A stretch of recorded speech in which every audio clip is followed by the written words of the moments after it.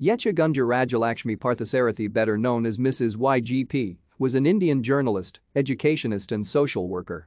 She was the founder and dean of the Padma Seshadri Bala Bhavan.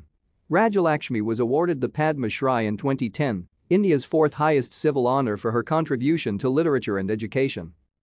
Rajalakshmi was born in Madras on 27 November 1925 into an affluent and educated family, the daughter of Burma Shell employee R. Parthasarathy and his wife Alamelu Amma.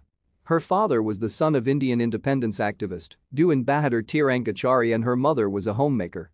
Her cousin K. Balaji was an actor and director in the Tamil film industry.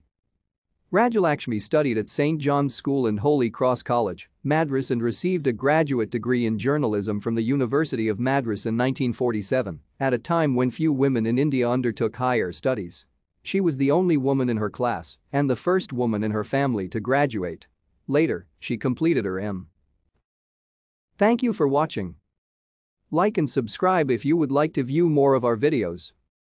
Have a nice day.